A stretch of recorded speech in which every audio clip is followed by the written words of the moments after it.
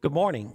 Thank you for joining us today. We're going to be looking at Exodus chapter 17 and verse 8. But before we turn there to study God's Word, as a matter of information, I want to let you know that it is the plan of the church to begin assembling in person again next Sunday, February 7th. We want to provide that option, Lord willing. There are going to be three options next week. You can join us in person at 11 o'clock, or you can join us across the road or in the parking lot in close proximity. We'll have a radio station frequency for those who would like to participate outside of the service. You'll be able to do that on site at 11 o'clock. And then next Sunday, a little bit later in the day, beginning Sunday afternoon, we'll have available that morning's message. We hope you can join us in one of those three ways. Again, it's contingent upon everything moving in a good direction toward that. Please keep in touch with us through our church website for any last-minute changes, or feel free to call me at any time if there are any questions. But our goal, again, is to meet next week. We're looking at Exodus 17 and verse 8 again. And before we look, I want to spend a time in prayer. Father, we thank you that we can study intercessory prayer this morning. What a privilege it is, Lord, to see you, to experience you working through the ministry of prayer on behalf of others, and to do it through us. Lord, impress upon us the effectiveness of intercessory prayer. And Lord, as a result of this study, may we commit and resolve, Lord, to be intercessors, and I pray it in Jesus' name. Amen. Beginning in verse 8 of Exodus 17, it says, "At Rephidim, Amalek came and fought against Israel. Moses said to Joshua, 'Select some men for us and go fight against Amalek. Tomorrow I will stand on the hilltop with God's staff in my hand.' Joshua did as Moses had told him and fought against Amalek, while Moses, Aaron, and Hur went to the top of the hill. While Moses held up his hand, Israel prevailed. But whenever he put his hand down, Amalek prevailed. When Moses' hands grew heavy, they took a stone and put it under him, and he sat down on it. Then Aaron and Hur supported his hands, one on one side and one on the other, so that Moses' hands remained steady until the sun went down. So Joshua defeated Amalek and his army with the sword. The Lord then said to Moses, 'Write this down on a scroll as a reminder and recite it to Joshua. I will completely blot out the memory of Amalek under heaven.' And Moses built an altar and named it, 'The Lord is my banner.' He said, 'Indeed, my hand is lifted up toward the Lord's throne. The Lord will be at war with Amalek from generation unto generation.'" You know, all of us have goals and desires and dreams. It's part of being a human being. Some of us, our goal would be that we would be able to retire comfortably. For some of us, our goal would be this, that we would reach the pinnacle of our profession. Many of us, our goals are really family related. But you know, as I think about our goals and our dreams and desires, one goal that each of us would have is this, that our lives would make a difference. That the difference of our lives would live beyond our existence and would be very broad. I think this heart desire is depicted maybe best in the saying that you've heard that goes like this: "Don't just make a living, make a difference." One of the great ways that we can make a difference in our church, in our family, in our community, in this nation, and in the world is through the ministry of intercession. In reality, it is God who is making the difference in us and through us. I want to speak today about one of the true gifts of God, the gift of intercessory prayer. We're looking today at three men, Moses, Aaron, and Hur, who made a difference here in Exodus chapter 17. They acted on behalf of Joshua and the fighting men of Israel, and they made a difference. You know, I love the Old Testament narratives. They're so special. I love especially those Old Testament narratives that depict the miraculous hand of God, and we find one here in Exodus chapter 17. The people of Israel were recently freed from bondage in Egypt. But between Egypt and the land God promised to them lay Rephidim. Rephidim was north of the Red Sea in the southern Sinai Peninsula. And the scripture tells us here in Exodus chapter 17 that it is there that Israel faces its first post-Exodus challenge. The Amalekites were that challenge. They were descendants of Esau, and they were individuals who jealously guarded the territory that they considered their own. They so jealously guarded it that they didn't wait for Israel to arrive north to them. They took the battle south to Israel. And so here it is at this point that we see a conflict, and God demonstrates his power, not just through Joshua and the army, but very important to our message today, we see that he demonstrates his power through Moses, Aaron, and Hur. You know, God is powerful, and he demonstrates that power in so many ways in our lives. Many of you have been praying fervently for loved ones, for church members, and you can attest to the power of God in prayer. But we know that God also demonstrated his power numbers of times in the Bible. I think of the great battles that Israel won, and not just that they won the battles, but the unexplainable way that they won them. They won battles using crushed pots, a hymn-singing army circling the city for 7 days, among other ways. Individually, God used an insignificant last son of Jesse, a small stone and a slingshot to drop a great giant. In the New Testament, God took a man who was unassuming, one that we never would think that God could use, a persecutor of the church, Paul, and he used that man in a powerful way to write almost half the books of the New Testament. Even the disciples themselves were described as unimpressive, uneducated men, yet God changed the world through them. God is powerful. And we are blessed to know that as followers of the Lord Jesus Christ, he can demonstrate that power in and through us. The power is from him, but we can be instruments that God uses. Today we see a willing army and a tiring saint, and God uses both to demonstrate his power against the Amalekites. I want to look specifically at Moses in the action on the hill.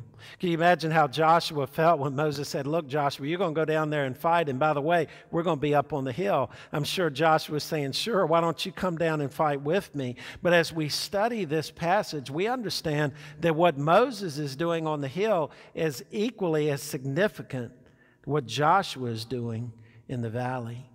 Moses, Aaron, and Hur were instruments God was using.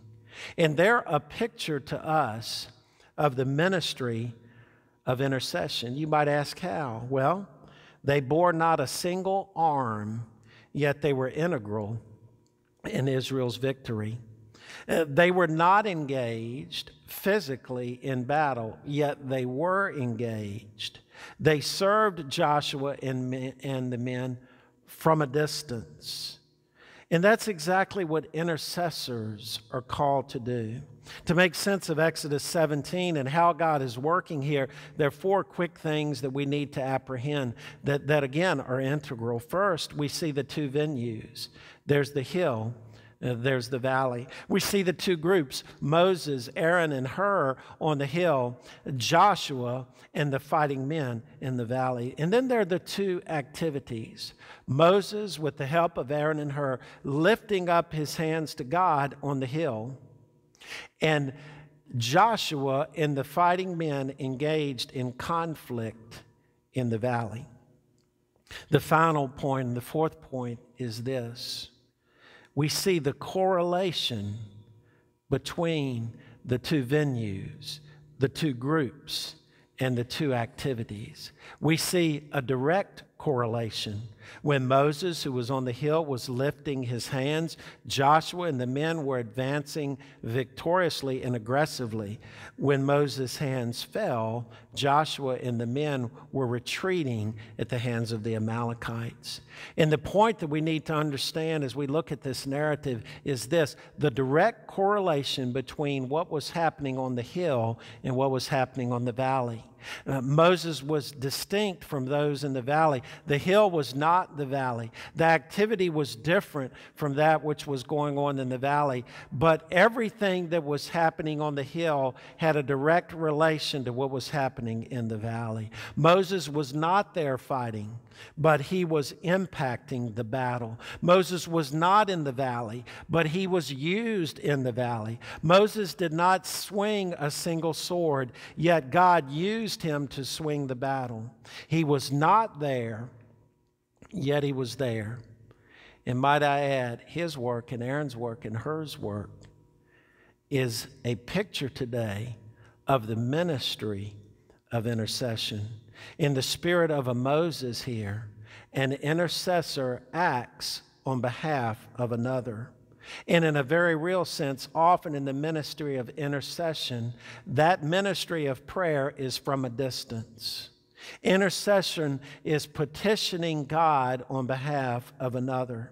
It's one of four parts of prayer. You've heard the ACTS, acts, and how that depicts prayer. The A is for adoration. The C is for confession. The T is for thanksgiving. The S is for supplication, and how all of prayer generally can be summarized in these four categories. And that last category, supplication, is divided into two parts. Simple petition for ourselves, personal petition. Just like David said, "Take not your Holy Spirit, Lord, from me," in his great confession in the Psalms.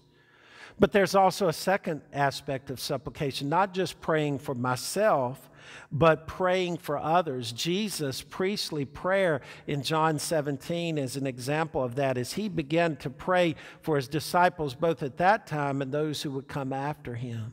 And so intercession is that part of the prayer of supplication where we pray not for ourselves but on behalf of others. And God has given us the privilege of this ministry of intercession. In this prayer, God is able to work through the prayer of intercession to impact others for God's glory. He is able to use us in the answers to those prayers. When an intercessor is praying in the will of God, that one has the blessing of seeing a direct correlation between his and her prayer and its answer. It is a blessed gift, intercessory prayer, but all too often neglected. I want to look briefly this morning at four areas of intercessory prayer in which every believer should be involved.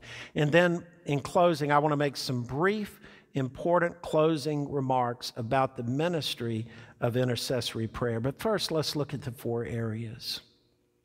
First, we are called to pray for our nation. We are living in divided times.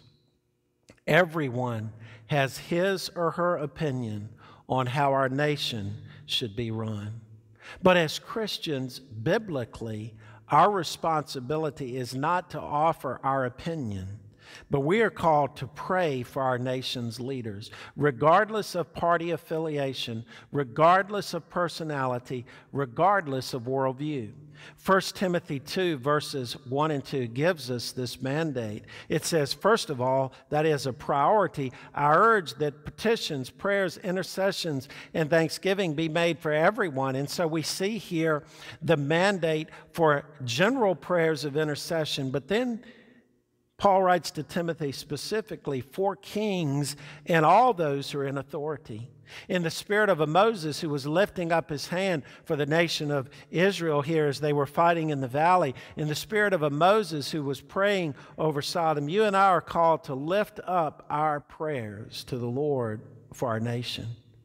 We're called to pray for our nation's leaders. For what are we to pray? We're to pray that their decisions, their policies, their works be righteous. Proverbs 14:34 says, righteousness exalts a nation, but sin is a reproach to any people. And might I add, we are to pray, and this is important, for those who give counsel to our leaders. Every political party thinks the other political party is totally wrong. But I remind you, that as wrong as Pharaoh was, Joseph had his ear. As ungodly as Nebuchadnezzar was, Daniel had his ear. Not to mention Esther, who blessed her nation by appealing to the king. Don't ever underestimate the power of praying and how God can, in an unsuspecting, unexpected way, bring people that can have positive influence over our leaders. We're not to complain, we're to pray for our nation. Let me ask you, pray for our nation in these days. Be careful of the trap of being negative or allowing your emotions to be controlled in these politically divided days. Focus on prayer and trust in prayer. Pray for our leaders. Pray for their advisors. But there's a second part of intercessory prayer. We're called to pray for our church. I treasure your prayers. I'm appreciative of the many of you who pray for me. I ask you to continue to do so. You say, well, it's selfish to ask that. It's not selfish. It is acknowledging that I'm in need of prayer. You say, what can I pray for you? Pray for wisdom for me as I serve. Pray for my time with God, that as I speak and as I preach, I would speak from the outflow of what God is doing in my life. Pray for my purity in life, purity in my motives. Pray that I would lead without fear. This is a wish list that you can pray for me as a leader here in this church, but pray for the other leaders in our church. Pray for our deacon leadership. Pray for those who are leading in various aspects of our ministry, those who are involved in impacting our children and youth. Pray that they would be led by God. Pray that revival would come to our church. Pray this, Lord, may we possess a holy unrest. Lord, stir our hearts. Pray God's protection from the evil one over our church, but also pray proactively that we would be impacting our community with the gospel of Jesus Christ. Pray that we would support missions that join us in that. Jesus prayed for the church in John chapter 17, and we might follow that example as we intercede on behalf for our church, Concord Baptist Church. But there's a third area. Not just are we called to pray for our nation, to pray for our church, but we're to pray for our families. Some of you, like I, are empty nesters. Your children are no longer in your home. They're at a distance. You're not able to tell them what to do or not to do anymore. You're not there every moment they fall to pick them up or to applaud them when things are going well. Just like Moses in relation to Joshua, there's a distance. Moses was on the hill. They were in the valley. Yet Moses was able to impact. And one way as empty nesters you can impact your children is through prayer. Pray for them. Some of you, in this season of your life, you're called to care for your parents who are aged. Some of you have been limited in your contact with your parents because of this virus. Like Moses, you wish you could be there, but you're at a distance. Through the ministry of intercession, you can impact that aged parent, that loved one. Let me ask you this very simply. If you will not intercede for your family, then who would you expect to do so? Now, true, God can use anyone, but I think you receive the point here. Both of Karen's and my sons graduated from Liberty University. And at freshman orientation, the university representative was speaking to the parents, and they shared with us, the university did, a sevenfold prayer for our children. I revisited that this week. I confess it's something while they were in school that I prayed, but I need to reintroduce this aspect of how to pray. There were 7 W's that they would walk worthy of the Lord. Do you pray that over your family? That their work would be productive for the Lord, that their wisdom of God would increase, that they would withstand trials and temptation, that their witness would be strong, that their worship would be powerful. We're to pray for our families. But then finally, we're to pray for others generally. That's what Paul told Timothy in 1 Timothy chapter 2, that we're to pray for all people. Do you pray for missionaries? You should. If you personally know missionaries, whether they're in this area or whether they're in a foreign mission field, you're to pray for them. Some of you have visited nations beyond the United States. And I encourage you, pray when God places, if it be Brazil or Honduras or some part in Europe or in Africa, wherever that might be, pray for them. There's 6 inhabited continents. You can take 1 day per week to pray for each one and then have a day of rest from that. Pray for our world cities. More and more people are matriculating to our cities. There are great populations in metropolitan areas around the world, are great ways for the gospel to advance. And pray for gospel advancement. If you know missionaries, as I said, pray for them by name. If you don't know for missionaries or know missionaries, please pray. One prayer I've just lifted up is, Lord, be with and strengthen and encourage. May your presence be felt by the most discouraged missionary on the foreign mission field today. However you might pray, I would encourage you to pray for missions. If you're not aware of missions for which to pray, you can contact me or our direct missions chairperson, John Parker. We would be more than glad to share with you ministries that we support for which you can pray. Pray for the unsaved. Every one of us should have a list of people written down, written in our hearts, for whom we're praying, that they would come to know Jesus Christ. Family members, co-workers, acquaintances. Stand ready to pray. Pray for our youth, for our children, that they would come to know the Lord Jesus Christ. Stand ready to pray for any need. We've been called this week to pray for many people who've been suffering through this virus. Let me encourage you, stand faithful in prayer. Pray for those who are sick. Ask God in regard to intercessory prayer. Say, would you, Lord, place someone on my heart today for whom I can pray? Intercessory prayer. It is impacting at a distance, but do not be mistaken. Even though you're not there, your prayer is making a difference. Before we close this morning, I want to note some important points regarding intercessory prayer. 3 points very quickly. First, while intercessory prayer is a blessing, never forget it is God who brings the results. Joshua and the army did not bring that victory. They were dependent upon Moses' arm being lifted up. Moses couldn't even lift up his own arm. He was weak. There's no doubt God brought the victory. In fact, he even promised future victory that would later follow in the 8th century BC, when in verse 14 he says, I'll completely blot out the memory of Amalek. While it is a blessing to be involved in the prayer of intercession, we are merely servants in that. It is God who receives the glory and the answers to that prayer as he demonstrates his power. Secondly, we must have faith in the effectiveness of intercessory prayer.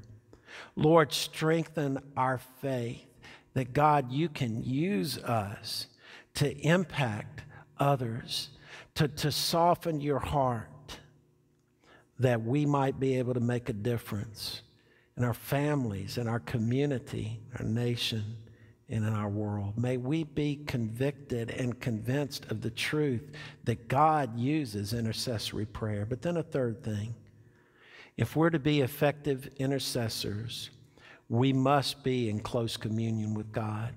You see, Moses could be at a distance from Joshua and have an impact, but he could not spiritually be at a distance from God and have an impact. When we know God, when we're close to God, when we're walking in obedience to God, then we are more effective in this ministry of intercession. I like what Dr. Adrian Rogers, one of my favorite preachers, once said. He said, the prayer that gets to heaven is the prayer that begins in heaven.